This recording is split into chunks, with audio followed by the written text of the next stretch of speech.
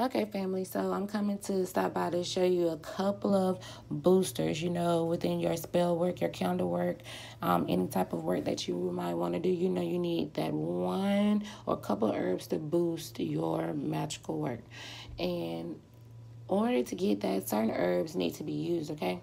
So I'm here to bring you at least a couple. Not that lengthy type of video, just some knowledge being shared, okay, family? I'm going to start off with the catnip. I got this from Walmart. It's not over $5. Catnip, and you see how it looks. And then also rosemary. Use rosemary in any.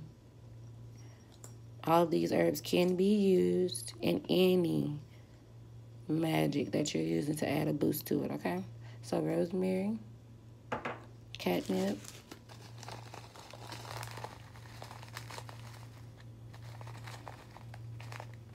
this is the anise seed. I got this from my local emporium or Botanica. Okay, you can order this online as well.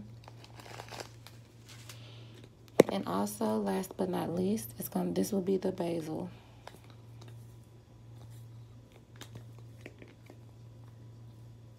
Okay, use these ingredients in any magical working that you might be doing.